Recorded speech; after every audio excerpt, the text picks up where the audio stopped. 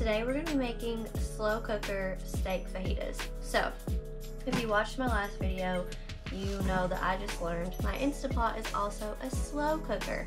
So, I don't have a Crockpot at the time, so I thought, you know what, I'm going to try something in this and just see how it does. And then that will determine whether I want to slow cook in this or just buy a Crockpot. So, that's what we're going to be doing. I have just a very simple steak fajita recipe. So, I have just a pound of steak chips. So, that is going to be our first ingredient. We're just going to dump that in there. Okay. And that's just some steak tips from Trader Joe's. And I cut the recipe in about half. Well, I did cut it in half. It called for 2 pounds, and I'm just doing a pound because we are not going to be at this campsite much longer, and I didn't want to deal with a ton of leftovers. So, alright, next, I made my own fajita seasoning because I didn't have any fajita seasoning, so I just used what I had, which was garlic powder, salt and pepper, ground cumin, and chili powder. So I just kind of whipped that together because that's what I had, and I needed to go ahead and get this cooking. So I'm just going to sprinkle that just all in there. I love spices. Alright, next we're going to add a pepper. So just 1 bell pepper. I happen to have these sweet red peppers, so that is what I'm going to use. And just like all about using what you have. There are so many ways you can improvise in recipes. You don't always have to do exactly what the recipe says. Some people think you do, I don't think you do. So, I am using what I have in my kitchen.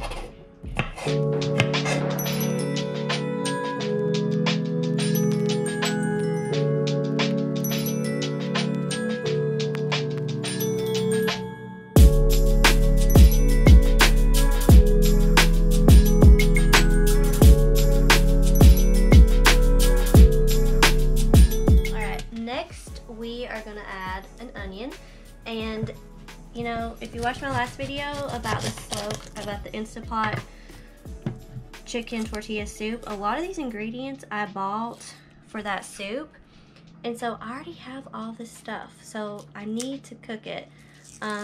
We're a fan of Mexican dishes, so it doesn't bother me to eat kind of the same thing all week long. Like I said, you have all the stuff, you need to use it.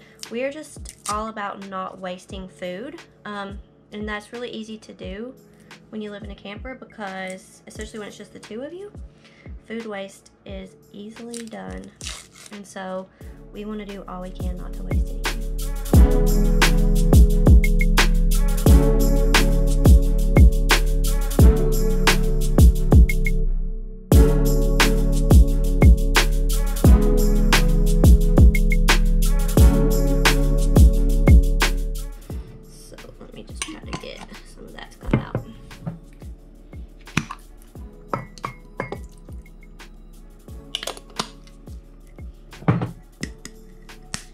Say, don't waste anything.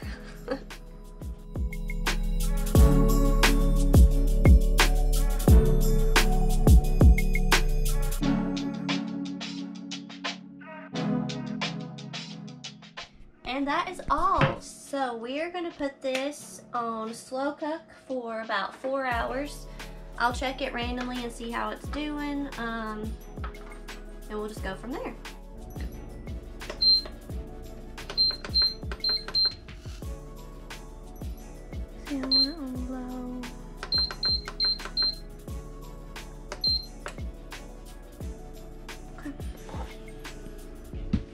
We'll see what happens in 4 hours.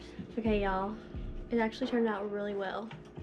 Slow cooker is a win in the multi-cooker Fagor. So, I am very happy how it turned out, and it only took 3 hours to cook on low. That's pretty good, and it looks delicious. Seriously, y'all, looks so good. The meat pieces are a little bit bigger, so I'm gonna have to cut those up some. But all in all, it turned out great. So, slow cooker in the multi-cooker.